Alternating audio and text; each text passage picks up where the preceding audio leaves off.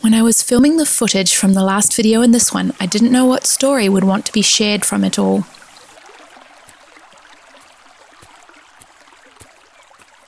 Now looking at it, I have my exploration of spring and the joy of a new season, a new year.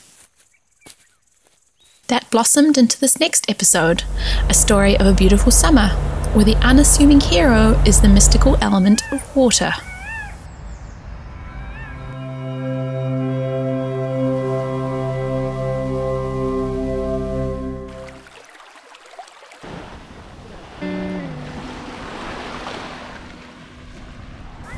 My personality and astrology deeply connect with water, the ocean and lakes. My moon in Pisces in the 4th house.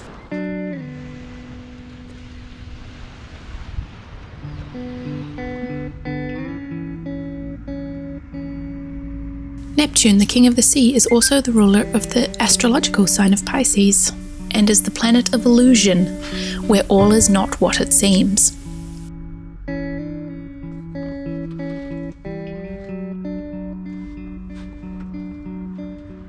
I was born in New Zealand, a little island hugged by 2 different oceans. So it's of little surprise that I'm now living on an island of lakes and ocean shores.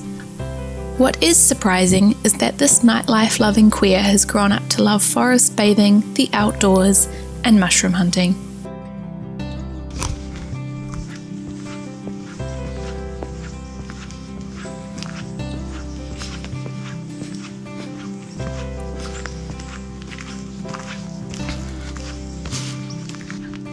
New door.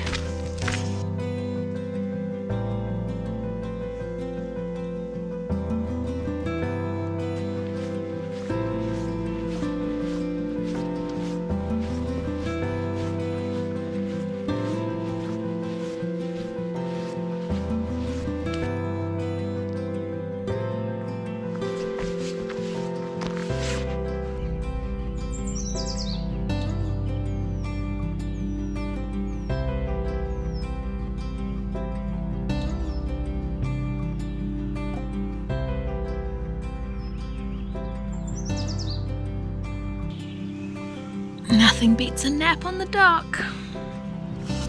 My love affair with lakes began this summer because the ocean here, unlike the Southern Hemisphere, is fucking gold.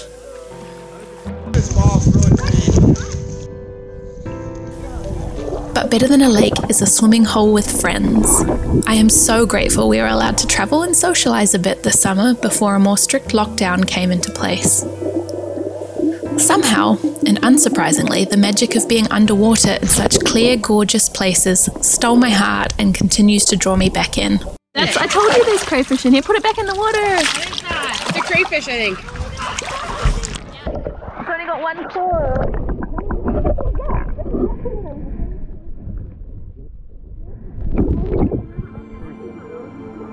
I saw some yesterday. We'll just put it on the other side of the rock.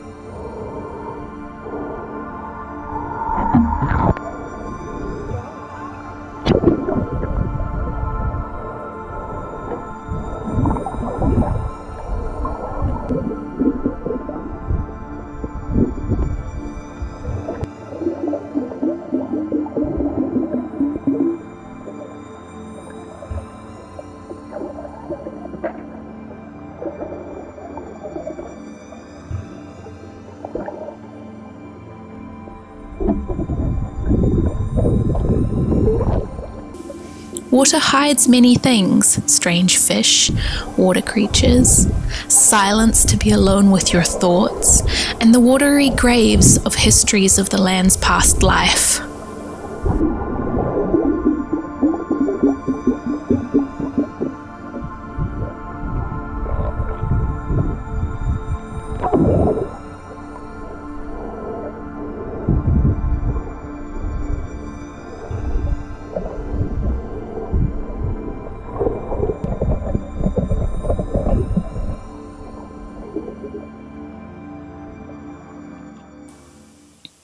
Speaking of the mysteries of the ocean, Mystery is also the name of my van, if you're new to watching these story times.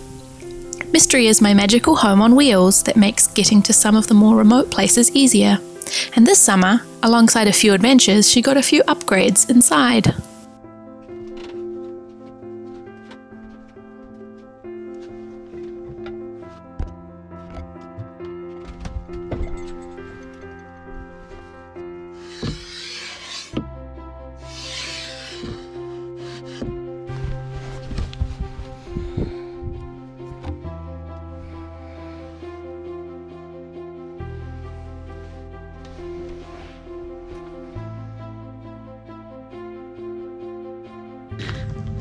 There's this beautiful park, essentially now.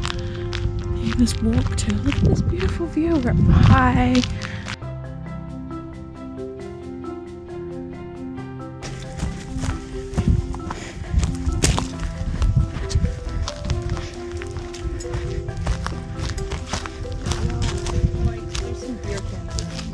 Oh, there's another dunk dunk dunk deer.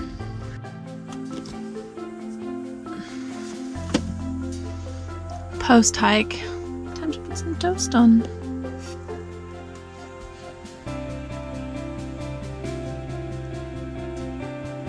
Yeah.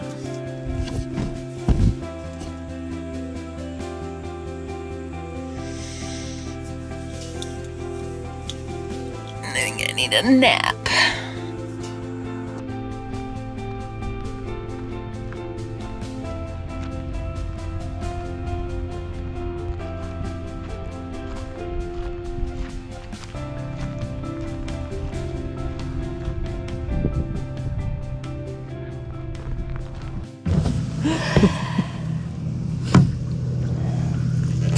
It's different to how the other boats feel. Look at your seal body. You just turned into half a fish, boo. Pardon? That's a cool. Are you filming this entire thing? No. I was like, can you also just enjoy it? Yeah. Boo, look at you.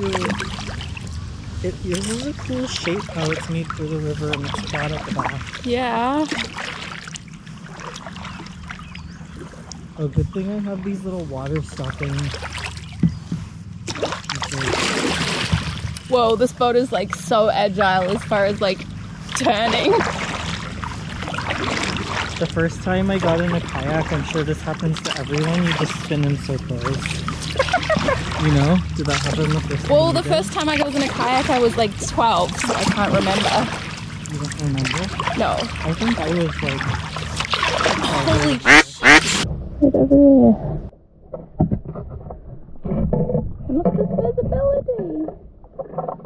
So good.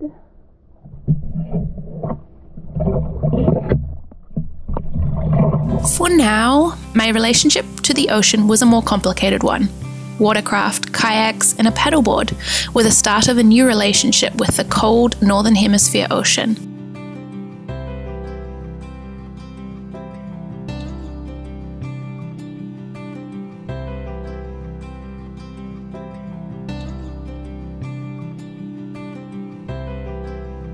Very different to the slightly balmier waters in the north of New Zealand and in parts of Australia.